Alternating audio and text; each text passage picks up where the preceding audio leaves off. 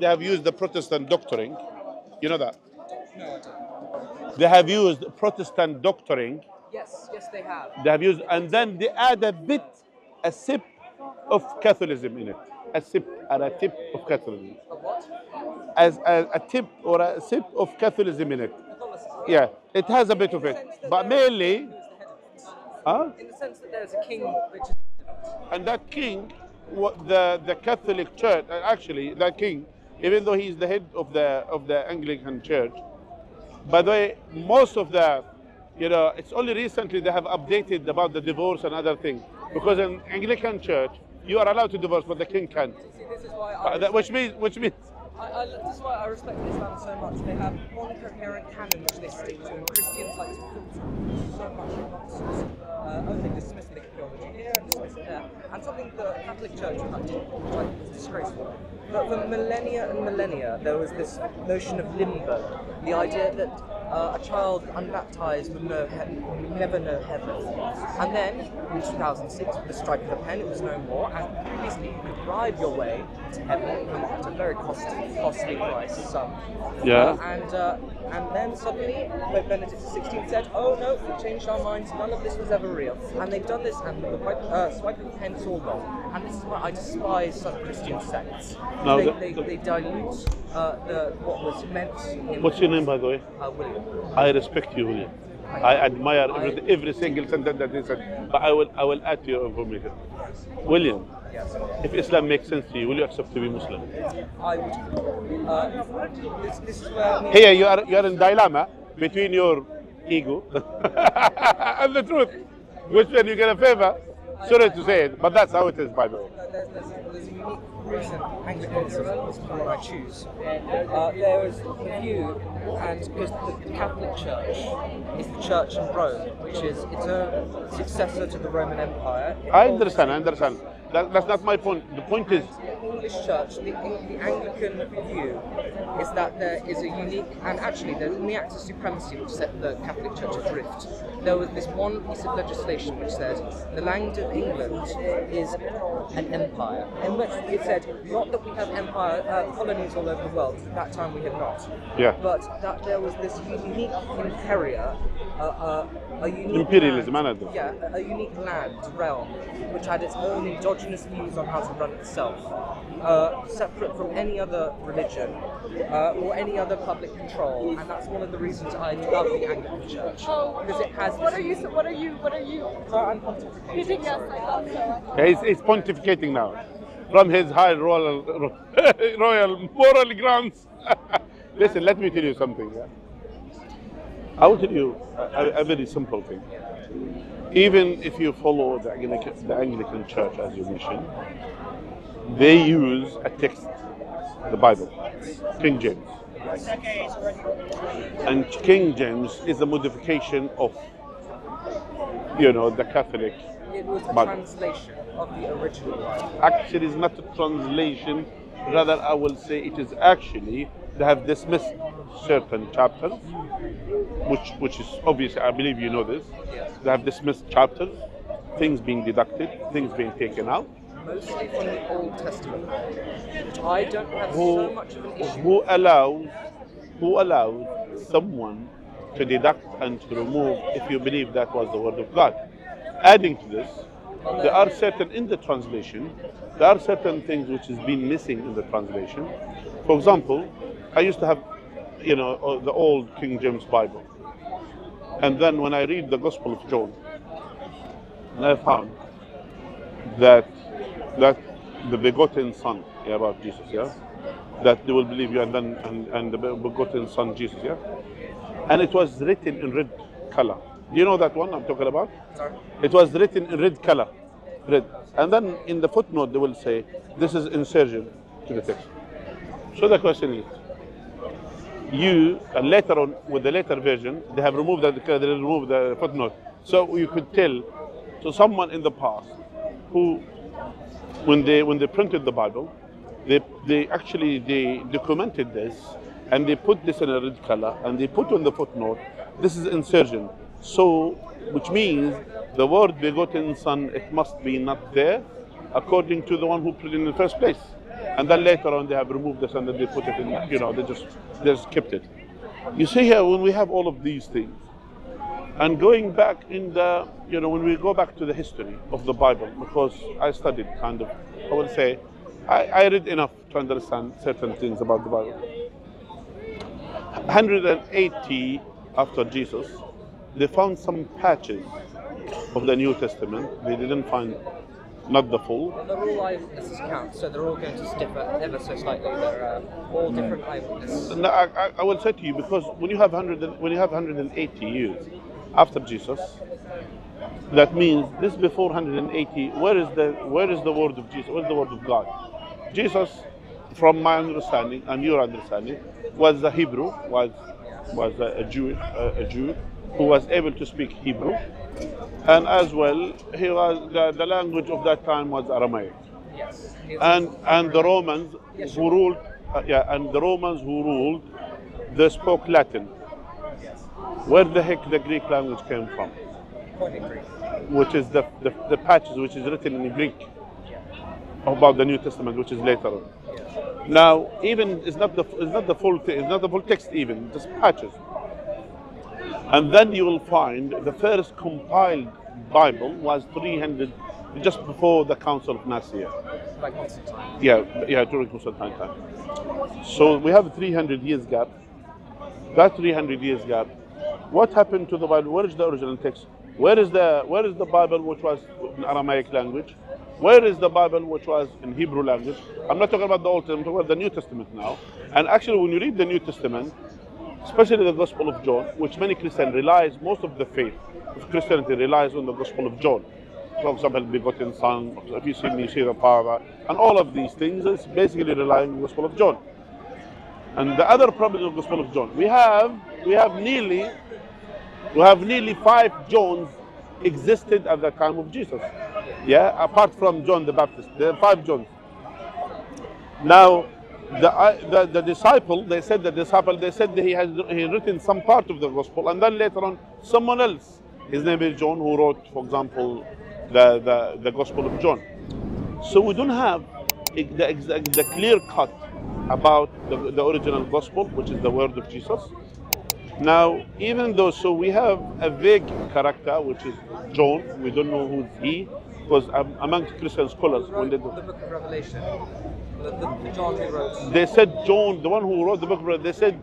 They said John the Baptist. John the disciple. They say this, yeah, but not all of it. So, meaning the Gospel of John is not written by John, the disciple. Adding to this, if you read Gospel of John, the beginning Gospel of John, what it says, it's a unique actually, and people in the past used to choose their wording. They say this book is according to John. Your English language is your first language, yes, your mother tongue. Yes, yeah. Have you done any academic research in the past or any academic studies? You have done maybe some. So when you say according to, does that mean he wrote it? Well, there's a lot of evidence to suggest that many of the names in the Bible were aliases or pseudonyms. We likely will never know. In fact, the first couple of texts, much of the Old Testament was done by, in the same way the Iliad and the Odyssey was written. I'm talking about the New Testament. Let's focus on the New Testament, because the dispute between Muslim and Christians is for the New Testament. Certain things regarding the New Testament. Not all the Old Testament. There are certain things. Of course, we disagree. I agree with you. The Old Testament is the word of God. It's not preserved. But the New Testament, which is you rely on about your faith, now that New Testament, it has some issues. So these issues, what are they? Now we have an ambiguous character, John, who apparently this book is attributed to him. We have people who wrote from John, again ambiguous and vague characters. No one knows who are they. They said this book is according to John, meaning someone else wrote it and said this book is according to John. So we have missing the character John. We have missing John. We have missing of the one who wrote it, and then you say, yeah, this is the word of God. How come? From academic perspective. From academic perspective, they use empirical evidence, and religion often doesn't rely on that. which is so we have to try and read between the lines to see what really was reality and what wasn't. But between the lines, it's so simple. The teachings of Jesus, what did he taught? Did he taught people to worship him, or rather he was teaching people to worship God? He said, "Who do you think I am?" and make up your own mind, didn't they? What? He said, "Who do you think I am?" and then we're supposed to interpret it from our own perspective. I am who I am. Again, that's a big thing. You know, but actually, you'll find a woman came to Jesus asking him the prayer, asking about the prayer. What did he say? Oh, our Lord in heaven, let your will be on earth just like it is in heaven. Give us the bread of our day and forgive our shortcomings just like we forgive others. Yes? Where is the autonomy in this? Where is the autonomy concept or the forgiveness? Because according to Christianity and according to you, that you have to believe in the autonomy. That Jesus, basically the sacrifice, the Lamb of God, that he sacrificed in order for your salvation. Yes? Yes. Now, a woman asking him about this, you could tell her, by the way, don't worry about that, I'm going to die soon. For your sins, don't worry about it, just believe in this. He didn't say this to her. He told her the prayer of God. He told her and asking God, forgive our sins just like we forgive others. For example, if I wronged you, and then I came to you, I said to you, sorry, you forgive me, that's how it is. And that's mercy. Yeah? Now, the question is, if God is merciful, according to you, which you believe God is merciful, we just need to repent to God and God will forgive us. But if you have to believe in autonomy, that means there is no mercy. That means there is no forgiveness. The autonomy means no forgiveness without the autonomy, meaning the price. Either you pay full price or a forgiving. You can't combine them. So if I need to apologize to you, I need to slaughter something or to do something in order to please you, that means you are taking full autonomy. You are not taking a forgiveness. You are not accepting forgiveness from me. So now, what was the teaching of Jesus? Was he teaching people about the autonomy? And there's always a price. Or was he teaching people that God is merciful, God is forgiving, repent to God and God will accept your repentance? That's a question from a more experienced theologian than I. What about you? What do you think? At the end of the day, in the day of judgment, the theologian will not answer on your behalf. You have to answer on behalf of yourself. So what do you think?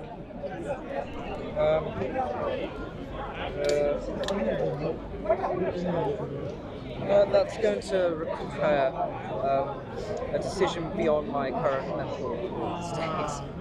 No. What Jesus taught the women, just say forgiveness, repent to God and God forgive. That's all.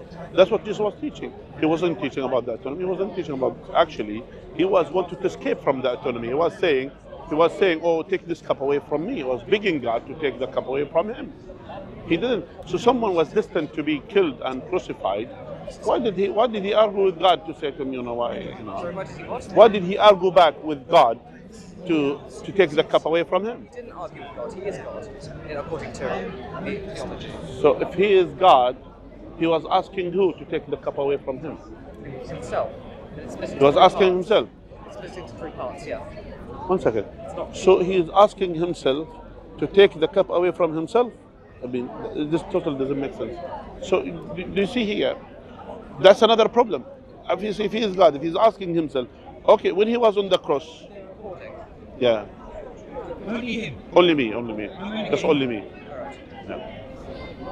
So when he was on the cross, according to Christian, he said, oh God, oh my Father, why have you forsaken me? Who forsake who? God forsaken himself? Again, that's another problem. Adding to this, if God is love and merciful, God forgive. Just seek forgiveness. God will accept your repentance. You don't have to do this. All these things, and that's in the Old Testament, talking about this. Talking about forgiveness, talking about even the sacrifice in the Old Testament, and not talking about the sacrifice for the unintentional sins, not for the intentional sins. Yeah. Now here the question is to you, William. Does Islam make more sense to you than Christianity? Well, there's a couple of problems I have with Islam. Tell me. I have nothing wrong with No, it's fine. Well, it's academic. It's academic. That's fine. Just tell me, what is it? We have the Prophet Mohammed, yes. And he went into a cave and he received the word of the angel Gabriel, which is the word of God. And we have no eyewitness accounts of what Prophet Muhammad said. He came down and said, this is the word of God and this is the final word of God. He did not say that, he did. Even from a standpoint, and well, allegedly he was illiterate. Is that not true? He was. So you come down, this illiterate warlord, who used to be he became a warlord from heaven, not from heaven, from the cave, to say, all of your religion, all of what you previously thought is wrong, this is the new version, this is the final version of the Abrahamic religion, to which we don't have much empirical evidence. From what we know, he could have been making it up, we don't know, that's my opinion. Obviously we're all entitled to our own reliquaries, I have nothing against that. Okay. To me that seems too flimsy to make such a radical shift in lifestyle choices. Good. Let me answer the question one by one. First of all, Prophet Muhammad, peace be upon him, when he was in cave, he wasn't received the full Quran on that day, and he came down. This is the Quran. This didn't happen. It was a process. One second. The first revelation came to him when he was at the age of 40, when he was in the cave, an angel Gabriel came to him. And there is something in the Old Testament, they said, the one who's been given the book and he will be told read, he will say, I'm not a reader. Who is in the history happens to an individual? Which one? You read the Old Testament, yes? The Old Testament. Yeah, did you read it? I've read some of it. I haven't. Some of it.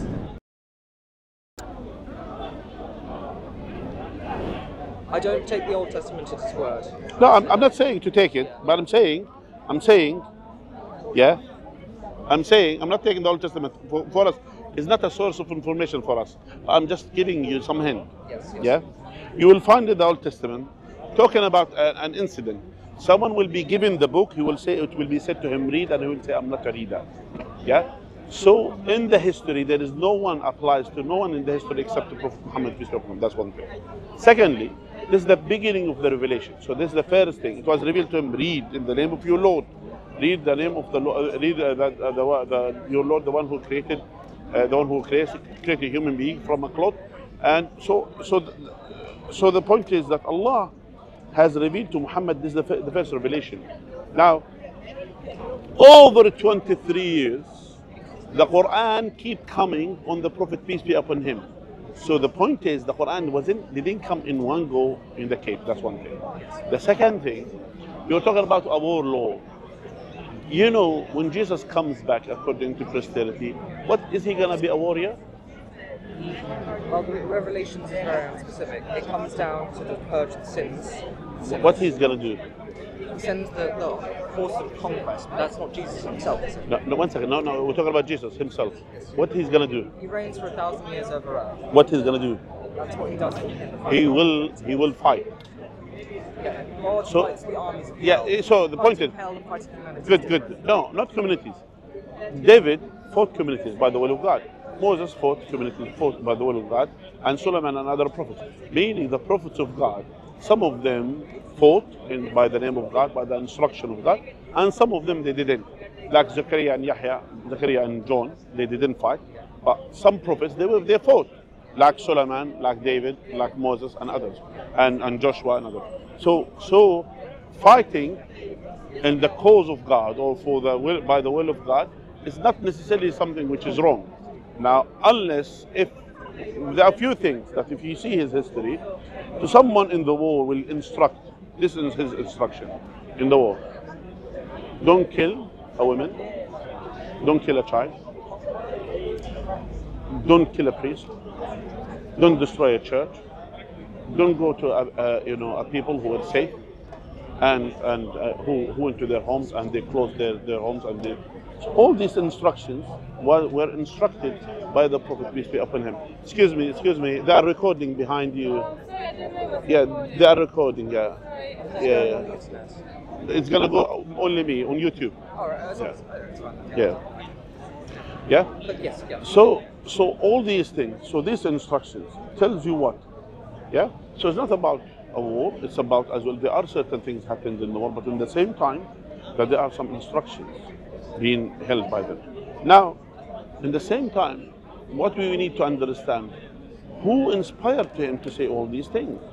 All these prophecies that was said about him, he was telling us that Islam will reach by the east and the west. At the time where the Muslims, there were a few. And now, Islam is literally reached between East and West. All the way in the United States and Canada, they are Muslims. All the way in China, they are Muslims. In Australia, they are Muslims. So Islam is around the world, meaning Islam reaches all the people and nowadays. So he said this 1400 years ago. He said certain things that's going to happen, and it happened to us. These are prophecies from God. Now, either this book, yeah, I will tell you a few things. Firstly, Islam recognized one creator, the God, Allah. Allah is exactly the term that was used by Jesus, peace be upon him, in Aramaic. In Aramaic, no, ilah, by the way, by the way, and Allah in Aramaic as well. Yeah? It's the same. Yes. No, ilah means God, Allah the one God. By the way, it's for you to know. So in Aramaic and Arabic, we use the same term, Allah, Allah. Christian Arabs also say Allah. They Allah. So they know this. So we're talking about Allah. Now, to worship Allah alone, don't worship idols, don't worship things, do what God commanded you, don't fornicate, don't drink alcohol, for example, for us as Muslims, you know, be righteous, be good to your neighbors. All of these are the words of God. Not just that. Respect the prophets and messengers, honor them. We believe in all the prophets and messengers. We believe in Noah, Abraham, Moses, and Jesus, peace be upon him, prophets sent by God. We believe in Muhammad, peace be upon him, as the final and the last messenger. So these things. Now the question is, we come to this conclusion. Now this book either was inspired by the devil to Muhammad, or it was the work of Muhammad. He put things together, or it was inspired by God. One of the three options. Do you have any other option? The Prophet Muhammad could have been setting others for us to all abide by. It could have been very much from the devil or from God. Yeah? You know, Muhammad tried to take control of Mecca. And also disrespect for religions, I find. Now I'm talking about the Quran. Let's talk about the action. Let's talk about this, the Quran itself. Either it was inspired by the devil, or it was the work of Muhammad. He put things together, or it was revealed by God to him. One of the options. Do you have any other option? No, I don't. Okay. Let's discuss one of them, each one of them. If it was revealed, if it was inspired by the devil, you'll find in the Quran that Allah has cursed the devil throughout the Quran, cursing the devil. And when we read the Quran, we say, A'udhu billahi min shaitan rajim. For you to know, it means we seek refuge and protection from God, from the outcast devil, from the whispers of the devil. So if it was inspired by the devil, why the devil will curse himself all throughout the Quran? Why is doing this? If it was the work of Muhammad, you find Allah has criticized Muhammad in the Quran itself, telling him, why have you done that? You should have done this. There is one situation that the Prophet, peace be upon him, there is a blind man came to him. He was talking to leaders of Quraysh. When he came, they made him angry, and he was so angry. And then, as soon as they left, a blind man came to ask about his faith. So when this blind man came, no one sees that except the Prophet, peace be upon him, and he was angry. He had an angry face on him. Yeah. So the blind man asked some question, and he answered him. The blind man couldn't see what happened, but Allah revealed the Quran to be recited by 2 billion Muslims on earth. We recite Abasa wa Tawalla and Ja'ahu al-A'ma, meaning we showed a grumpy face, we showed an angry face when a blind man came to you. Now, why the Prophet will put himself to be criticized in his own work? There are many works out there, and I think there's a quote by George Orwell which sums it up. Any work which doesn't have any form of self-deprecation inside it often would be a propaganda piece, a first sign of propaganda. Now, I would personally see a lot of personal novels and biographies by prime ministers, for example, are very self-deprecating comments inside them. By the way, we're not talking about a book, we're talking about a book of religion, a book which is to be recited openly, publicly, in front of everyone, recited. We don't read it like this. We read it in a melodious way, in a sound, in a singing way. And millions of people will listen to this recitation. Memorized by 15 million people on earth now. Which book on earth is memorized by this number? All these things tells you, because Allah told us, we have sent down this revelation and we'll be preserving it. So this is how Allah preserved it. So that's what we are saying to you. Do you have a copy of the Quran at home? I do. You do? Have you read it? I've only read sporadic parts of it. I am very willing to acquiesce that I don't actually know much about Islam. So it's been a very interesting conversation. Yeah, it was, and I'm happy with this conversation, by the way. And you are very respectful, and I respect what you said. Yes. But what I want from you, just today, is so simple. If you are a God believer, true God believer, you go home, take a shower, sit down, say, oh God, I know you are there, I know you hear me, I know you see me, help me. Find, show me the guidance. Because here, when you say Jesus is God, by the way, earlier, we have a definition about God. We need to define God. What's God? God is all-knowing, all-powerful, has independent will. Jesus never ticked any of these boxes. He's not all-powerful. He doesn't have independent will because he is relying on the Father. But he conquered death. Is conquering death one of the most key symptoms of something? We say by the will of God. Elijah did something similar, was able to bring someone to life. So the point is, these are things, prophets and messengers are able to do things, miracles, by the will of God. These things happen. Elijah did something similar. Now, adding to this, we have the last thing. If Jesus is all-knowing, which is a key thing, in front of everyone, people came to him and asked him in public, when is the hour? Simple and straightforward question. The only one knows about the hour is the creator of the heavens and the earth. Yeah? Because he's knowing everything. But he said, what is the answer? No one knows about the hour but the Father. Neither the Son nor the angel. The only one knows about the hour is the Father. Now, if Jesus, peace be upon him, said this, it makes him ignorant about the hour. He doesn't know about the hour. So if he doesn't know about the hour, you may say, but in his human form, what do you mean? When he said, no one knows about the hour except the Father, meaning he doesn't know about the hour on any form. Don't say, he didn't say in my human form, I don't know, but he didn't say that. He said the Son doesn't know about the hour. Okay, but do Muslims believe in the Immaculate Conception? I believe they do, don't they? What is that? The Immaculate Conception. The idea that the Virgin Mary was indeed a virgin and Jesus was... We believe Jesus was born from Virgin Mary. She was virgin. She wasn't, by the way, married to no one. So you do agree in the Immaculate Conception? Yeah, we believe it. And do you agree that God is all-powerful and all-knowing? So he would know what would happen in the future. If, for example, he would know in foresight that Jesus would die on the cross, preaching the word of God.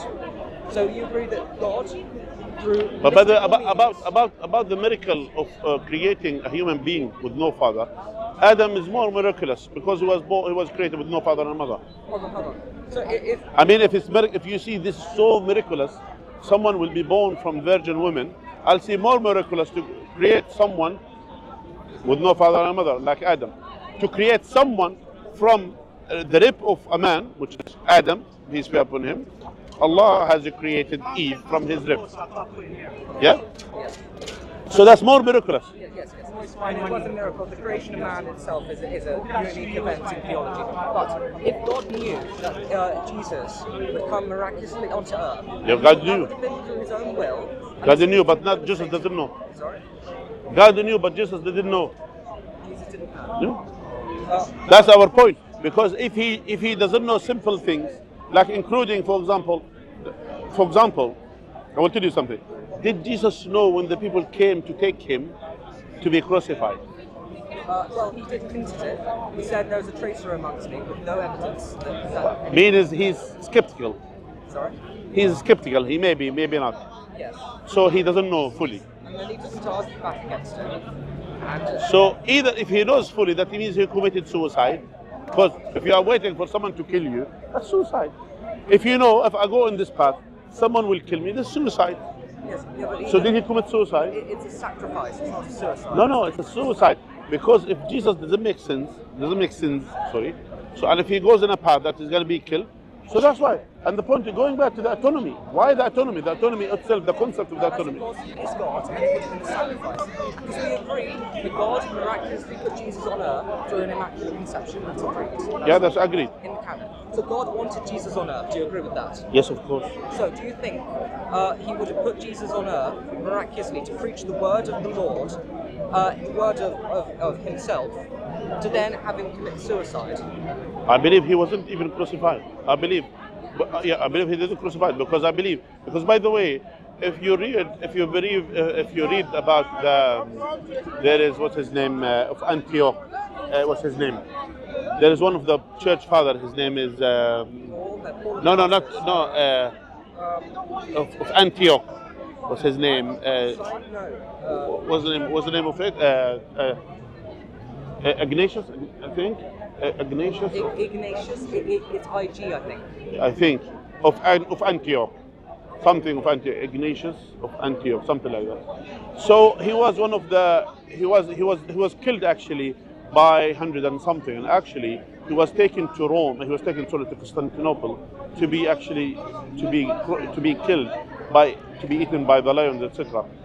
But he wrote during his time. He wrote advising the people. He said, nowadays some of the Christians. So he recognized them as a Christian. He said some of the Christian followers of Jesus, they do not accept the crucifixion, or he was in favor of the crucifixion, which means the matter of crucifixion, it was a debatable matter between a Christian of the early church of the church father, meaning something was debatable. It's not something was affirmed. Ignatius wasn't a contemporary viewer of crucifixion. No, he wasn't. He came after. But my point is, he lived 100 and something, 115, 180, something like that.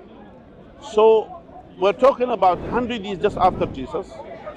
We have some of the church fathers, some of the people who followers of the church, some of the people who used to be devoted Christian, some of them argued about the crucifixion of Jesus. There's been heresy in No, he didn't say it's heresy. He didn't attribute it as an heresy. He attributed it as a mistake. He didn't say it's heresy. Later on, it was heresy. That's why, because the Christian doctrine evolved over a period of time. So initially, because Paul, then there was the Council of Nicaea by Constantine. that's why that's why they voted. You see here, that's another problem. So, for example, for 300 years, you have 300 years until the Council of Nicaea. Some of the church fathers who attended, some of them they were monotheists who believe in one God. They didn't believe Jesus was God. There are some people who used to be, I don't know what to call it, binarian or whatever, meaning believe in the Father and the Son. They didn't believe in the Holy Ghost as part of the God. And we have as well Trinitarian who believed in the Trinity. So all of these lots, they were attending the Council of Nicaea. Yeah. Now and then they voted. What happened? Constantine, he was a Trinitarian himself. What he did, he bribed some of the church fathers to vote for him, and then the one who disagreed with him, or the one who literally ran away, he chased them and killed them.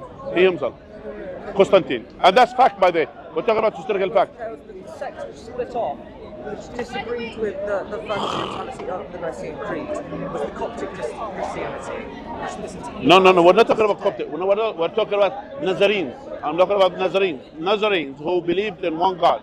Nazarenes, they didn't believe Jesus to be a God. They believed.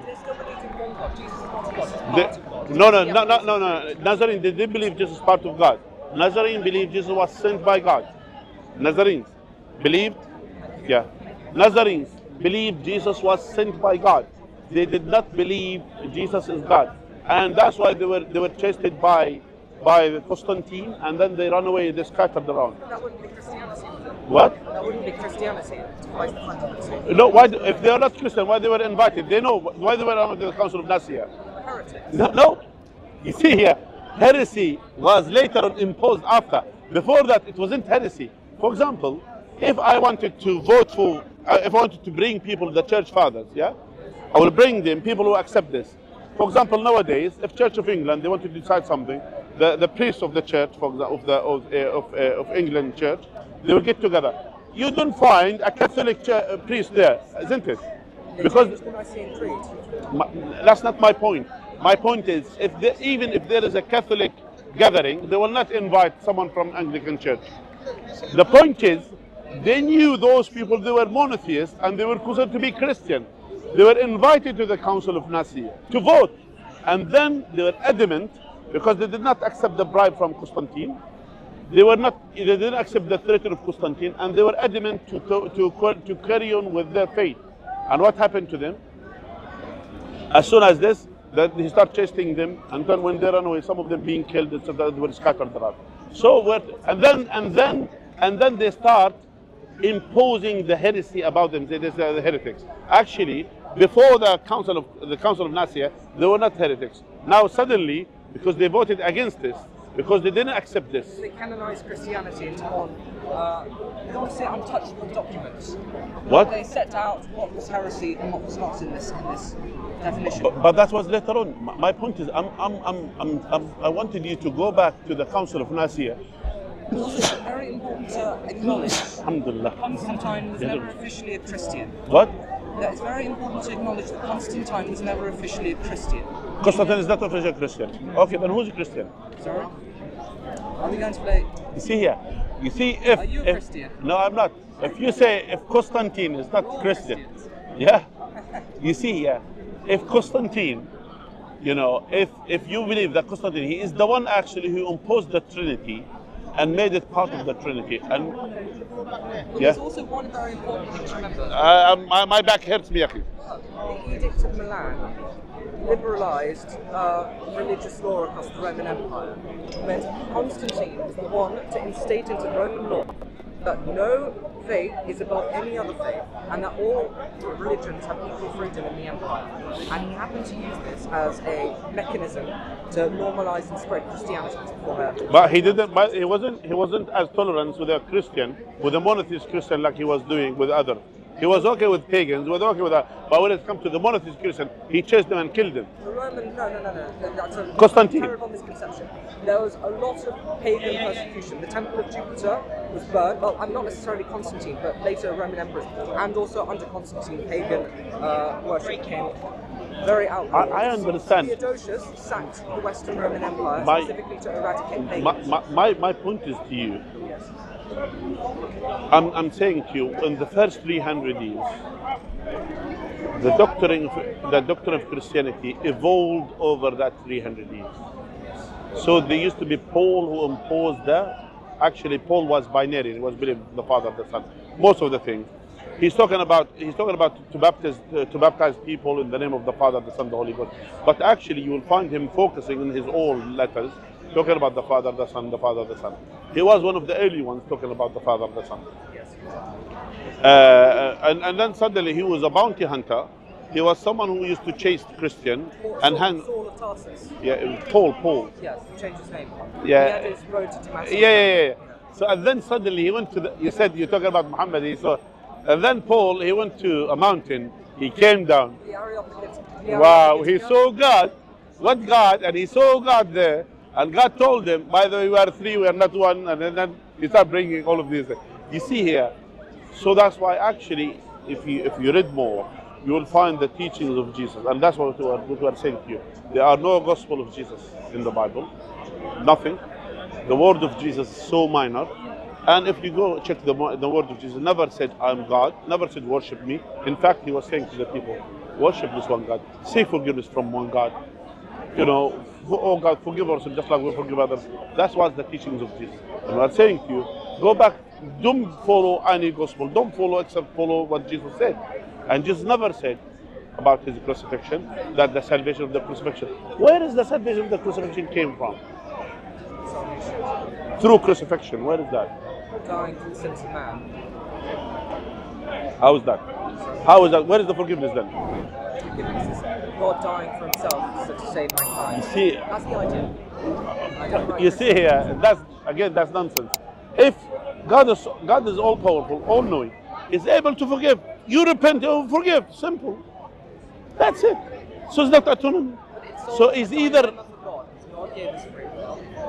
We betrayed God's free will, so God decides to make a loophole in the form of Jesus Christ. So that's why to die for your sins, for someone who committed a crime, this is not justice. When you commit a crime, when you commit a sin, has nothing to do with some innocent person to die for your sins. It has nothing to do.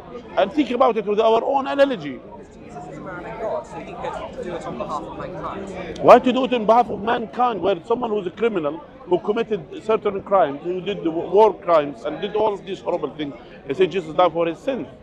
Where is the repentance then? Sorry, I couldn't hear that. Where is the repentance then? Where is the concept of repentance? In the previous statement. So my point is, if someone committed all these horrible crimes and follow your Anglican church, because some people who call themselves, they follow Anglican church and they try to go burn mosques around and all of these things, they say we follow Anglican church. Well, hold on. By the way, I don't. What Mohammed did was when he went into the Kaaba, went to the mosque in Mecca, was knock down all the idols. That's true, because that's true. Do you know why? Sorry? Do you know why? You can't worship idols. But You can't worship idols. You can't, in his perception, to them, they were the. So are you justifying for these? Are you justifying for this far right to come and to go and burn mosques? No. Are you justifying this for them? Absolutely not. That's my point. So that's why Mecca is a special place where if you go to somewhere else, the Prophet peace be upon him, he instructed us not to harm any church. He instructed us when the Muslims warriors and they went to other lands where the Christians are. That's why I'm from Jordan. We have churches as nearly 1,800 years. We have churches there. They were being untouched, unharmed, and they're still there. Orthodox Christians. I do remember in my history that the first thing the Muslims, the Umayyads did, the Rashidans did, when they took the city of Alexandria, was commit a kill or convert order. Is that? That's not right. And actually, were the Alawites not horrifically oppressed in Syria? Who's that? Alawite? The Alawites. Okay. Who celebrate Christmas. All right. Now, before we go to the Alawites, let's talk about what you said, the nonsense that you just said earlier. When the Muslims went to Egypt and Alexandria and other things, they were called by the Coptic Christian against the Roman Christian, Catholic, who used to impose and enforce Catholicism on the people. This wasn't the Catholicism of today. It was an Orthodox. This was before. No. Actually, not was all the Coptic Church. And by the way, the Coptic Church. And by the way, people, the majority are Coptic Christian. Yeah, they've been oppressed by other Christians, oppressed by them, forcing them to follow their way, where they believe that for us, both of them, they are Christian. But when someone is being oppressed by someone else, a colonization power, which is the Romans, so that's why when the Muslims went there. The Umayyads were a colonial power, no? Yeah? The Umayyads. Umayyad? Yeah, the Umayyad. Yeah, that's fine. I'm not. By the way, I'm not here hiding. I'm not here to say it's wrong, or I'm saying to you how Islam deal with things. For example, Islam firstly offers people to accept Islam. You don't accept Islam, offers people have a treaty, a peace treaty. Let's have our dialogues, whatever it is. Let's have it, no problem. You have your faith, I have my faith, and no problem. Like the Jews, they were in Medina, and nothing happened. They kept themselves. They stayed Jews. No one harmed them. Yeah. Now, the next thing, which is the following step, which is if you don't want to accept this, because in the past, if you don't have a treaty with a country, that means you're enemy. So that's how it is. There is no, what you call it, the United Nations, whatever. So either you are on our side, we try to have kind of a good relationship with each other, sending ambassadors, whatever, diplomatic exchange, etc. And this used to happen. And when there is no, that means that people, they are in a state of war to them. So they may attack or they may be attacked. So that's how it is. Even when the Muslims enter a land, no one being enforced. Allah says to us in the Quran, that's the teachings of Islam. There's no compulsion in the faith of Islam. No one is supposed to be Muslim. So people, they accept Islam willingly. If people accepting Islam, that's totally their choice. And if they don't want to accept Islam, it's totally their choice. That's what Islam is teaching us. That's why you'll find when the Prophet went to Medina, the Jews, they kept their faith.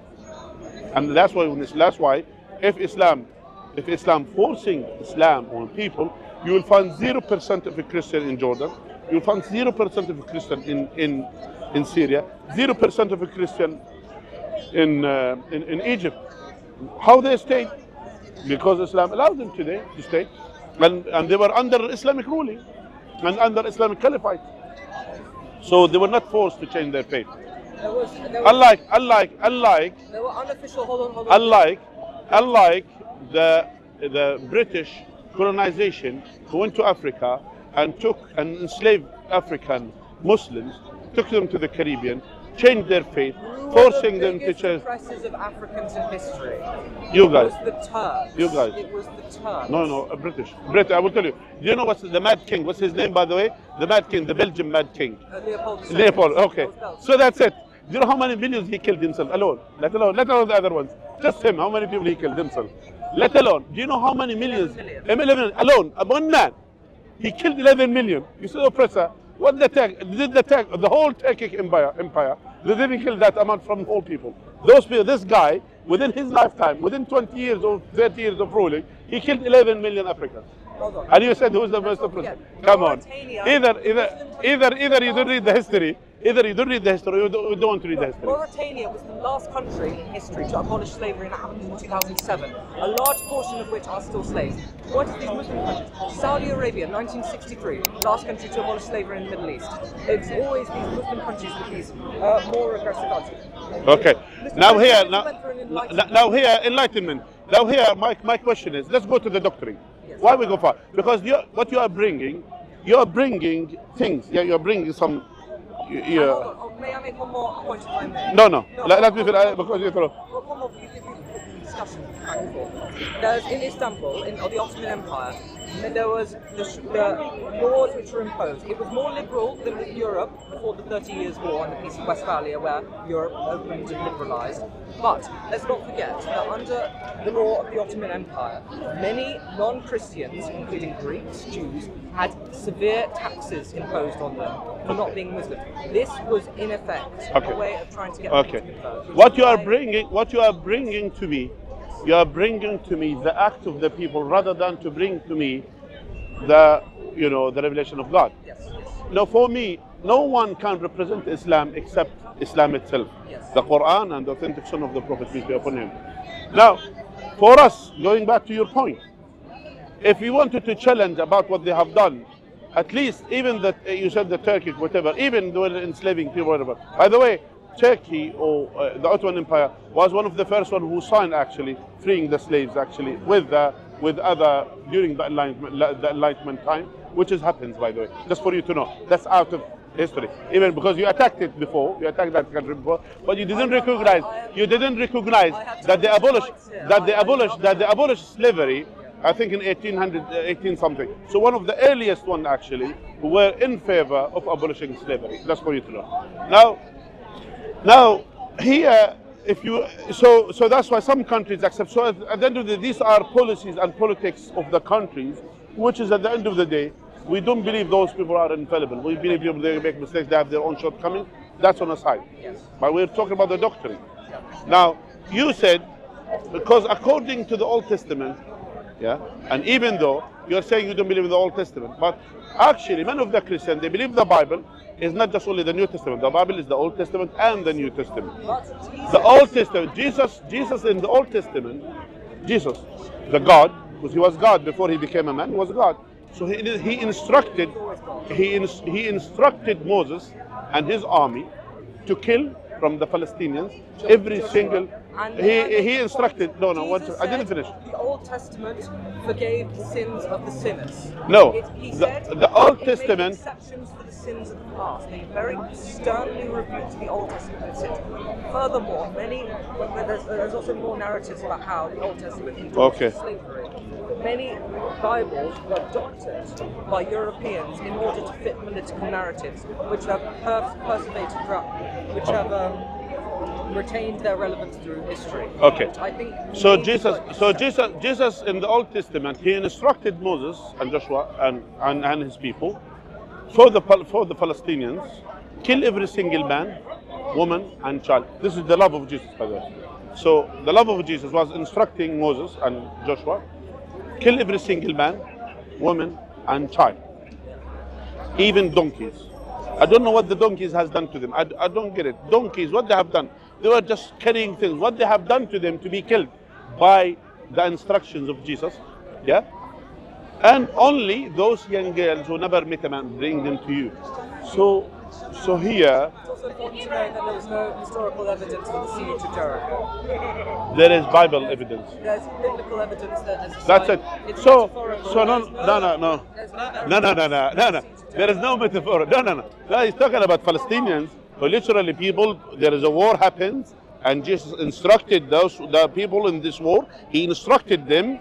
Actually, he commanded them to kill every single man and a woman and a child, even donkeys.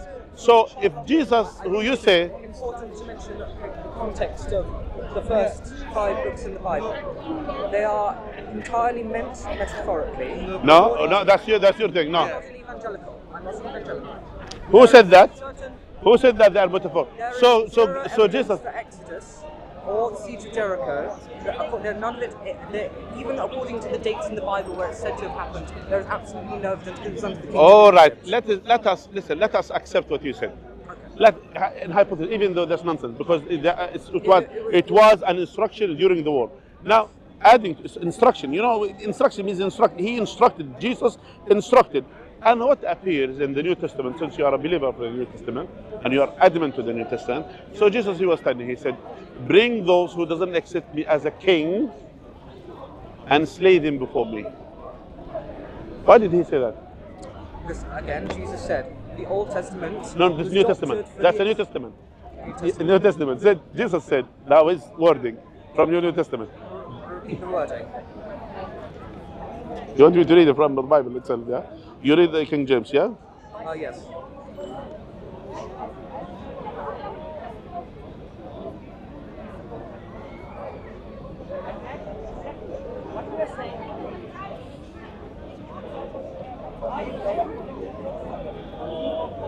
Friends having an argument of her own. Yeah, it's good. It's a Luke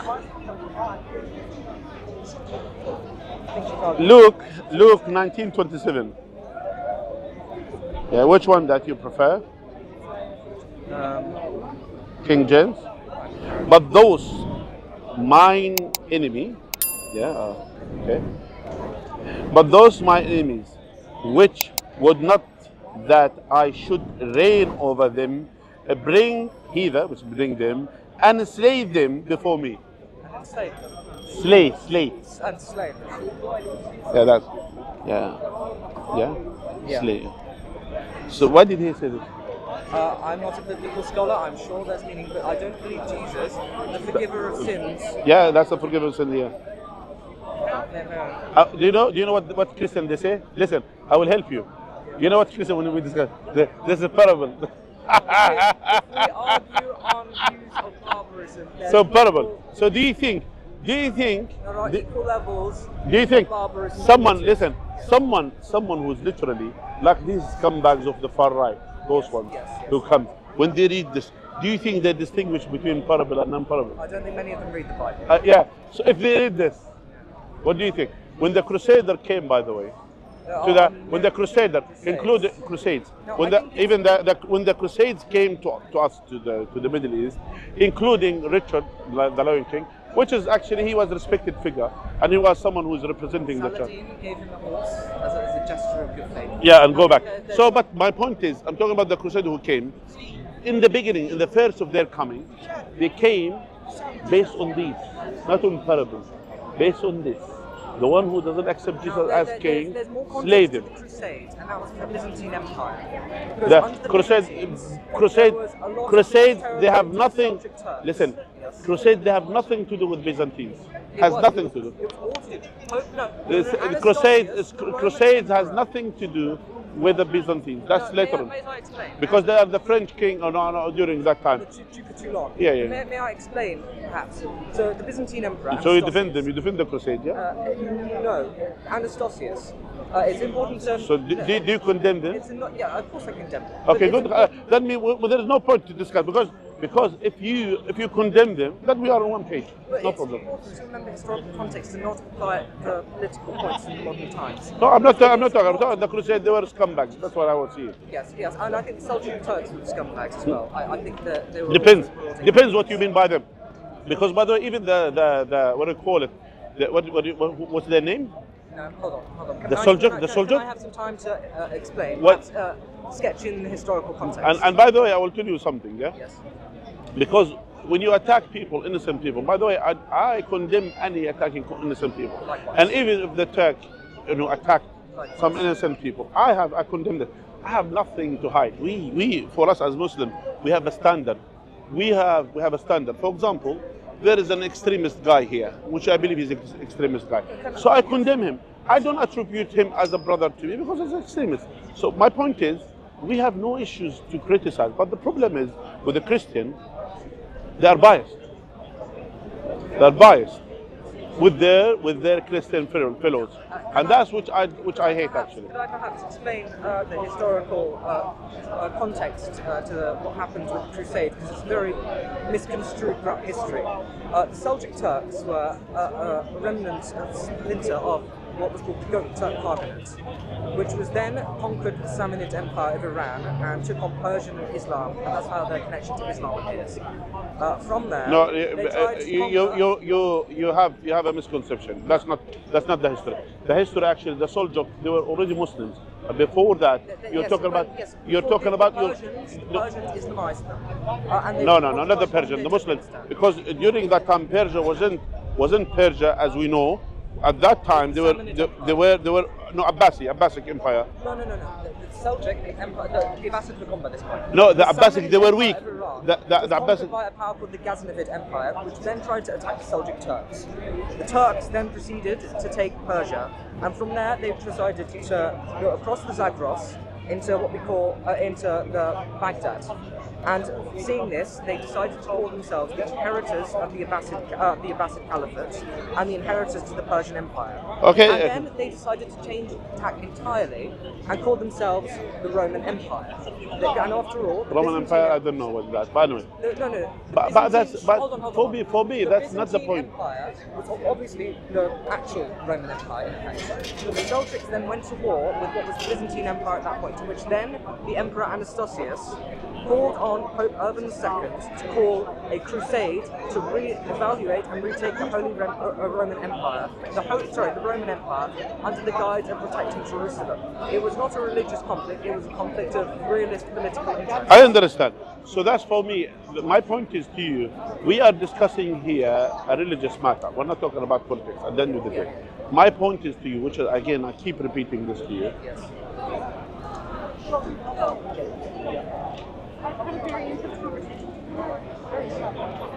Sorry, I'm lovely chatting with you. What?